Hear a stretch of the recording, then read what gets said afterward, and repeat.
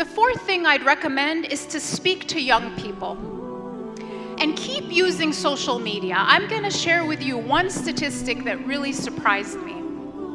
In a recent poll, it found that 85% of 65-year-old and above Americans support Israel. That number among 18 to 34-year-olds is 26%. Now, what is the difference between these two age groups? And the answer is where they get their news.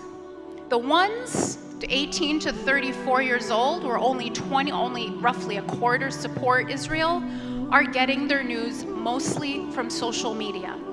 So the posts that you're doing, the messages that you're putting out through your social media matter, and you should keep doing so.